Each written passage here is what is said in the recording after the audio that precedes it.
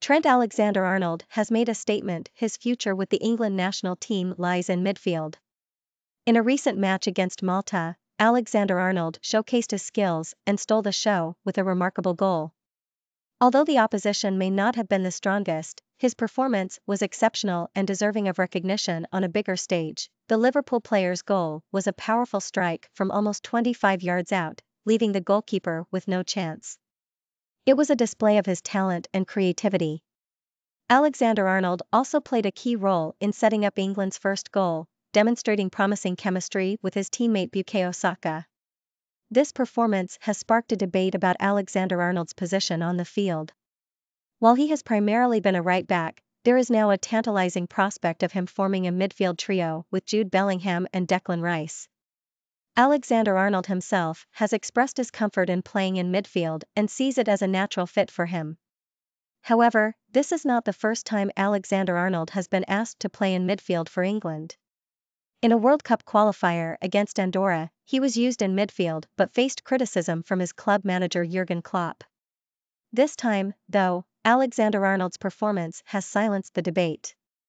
The role of an inverted right-back/midfielder allows Alexander-Arnold to start in a defensive position and move forward. England manager Gareth Southgate sees the potential in this position for Alexander-Arnold and has spoken to him about it. Southgate wants to give him the freedom to create and believes he can excel in midfield.